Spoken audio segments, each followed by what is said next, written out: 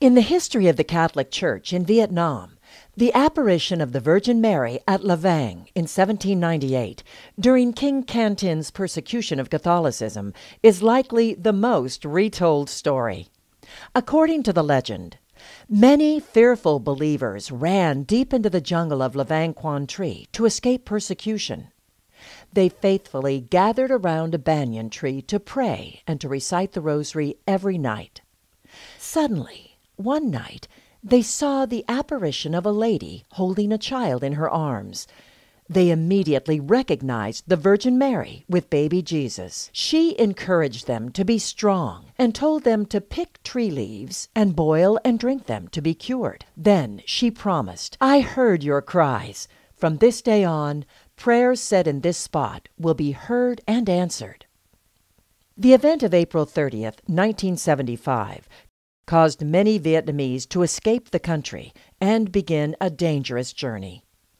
Alone in the middle of the ocean, where human life is so fragile, many recall being saved miraculously by the Blessed Mother.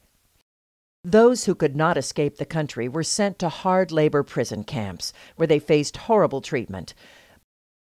But they continued to pray to the Blessed Mother for strong faith to survive till the day they could return to their families.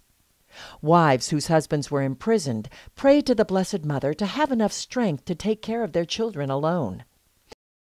Those families who were lucky enough to escape and settle in free countries prayed to the Blessed Mother to have stable lives, success for their children, and be soon reunited with family members from the homeland.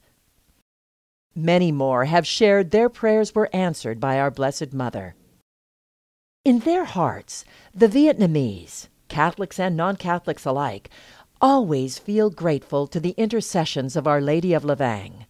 Statues and images of the Blessed Mother always remind them of everlasting motherly love, care, and support that we're promised. They wish to see the statue sat at a prestigious place where the whole world can see. In that place, the glorious image of the Blessed Mother will be a heritage that shines the way for future generations.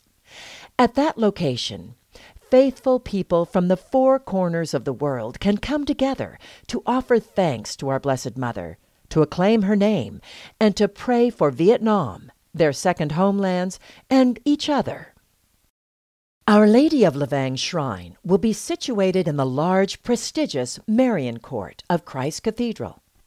The center of the shrine will be the statue of Our Lady of Vang, holding Christ the Child. The shrine will be before the Marian Garden, with exhibits of major events in the life of our Blessed Mother, the Four Rosary Mysteries prayer area, and the donor recognition wall.